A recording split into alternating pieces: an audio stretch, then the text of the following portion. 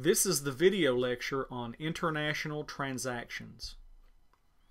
Now, every country in the world actually has its own currency, and many countries use unique currencies that are not found anywhere else. And this actually leads to some potential accounting problems, because many times we will have businesses in different countries that would like to conduct business with each other. Perhaps we want to sell or purchase from these businesses, and that can lead to problems. And the problem comes from the fact that there's always an exchange rate between the two currencies. So if you're going to travel, for example, from the United States to Europe, you would have to take dollars and convert those dollars into euros so that they could be spent in many of the European countries. And then when you come back to America, you would have to take your euros and convert those into dollars to spend the money in America. Well, the exchange rate between the two currencies changes from time to time. It fluctuates. And because of that fluctuation, it can sometimes lead to accounting problems.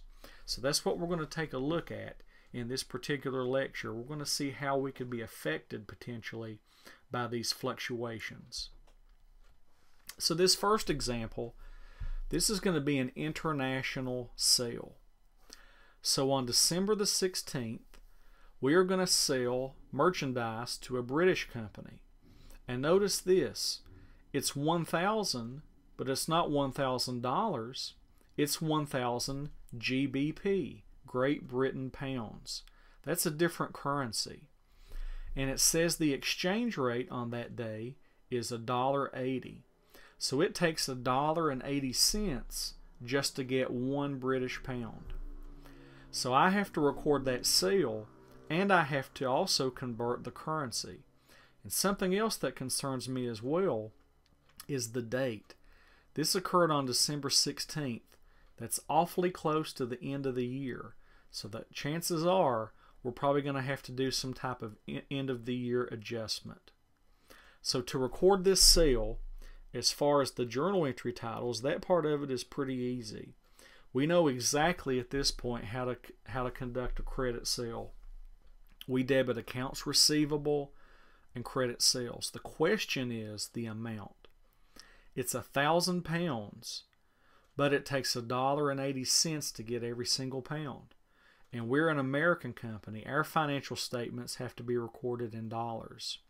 So it would actually take $18,000 to get 1,000 British pounds. So we're going to book this at $1,800. Now it's December the 31st. It's the end of the year. They haven't paid us yet. But because it's the end of the year, we have to record an adjustment.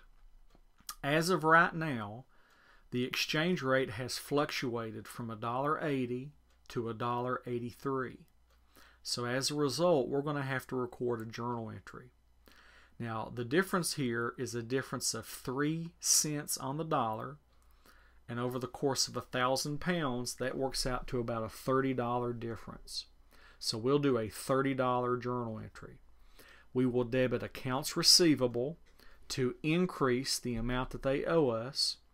And over on the credit side, we will have a foreign exchange gain.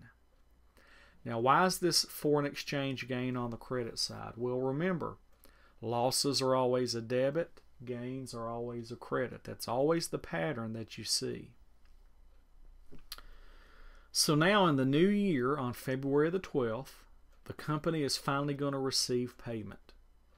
Problem here is, as of that day, the exchange rate has changed again. This time it has changed to $1.75. So as a result, when the company finally pays me, I get 1,000 pounds. I convert it into cash. It's only worth $1,750. And yet, between the first two entries, I've already booked $1,830 on this receivable. So that difference between the two of $80 is a foreign exchange loss. And like I said before, losses always end up on the debit side. So this is a good illustration of how these foreign currencies can affect us especially when the currency exchange rates fluctuate. Now, not only does this affect us on sales, it also potentially affects us when it comes to purchases. So in this example, we've decided to actually purchase merchandise from a British company. In this case, it's £500. On the day of the purchase, the exchange rate is $1.81. So $1.81 times 500, that means it's going to cost us $905. So this is a purchase of merchandise. I will debit merchandise inventory, and I will credit accounts payable for $905. Now it's been 15 days later. Now we're going to finally pay for this. Now luckily for us, the exchange rate has changed a little bit. The exchange rate is now $1.78. So as a result, when I pay for this, it's only going to cost me $890. Whereas when I recorded the account payable, I recorded it at $905. So that difference of $15 is a foreign exchange gain. So the main thing to remember is that the exchange rate on these foreign currencies, it does affect me on both sales and purchases.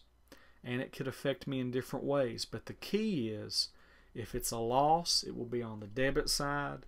If it's a gain, it will be on the credit side. And as long as you remember that, you can't go wrong on these international transactions.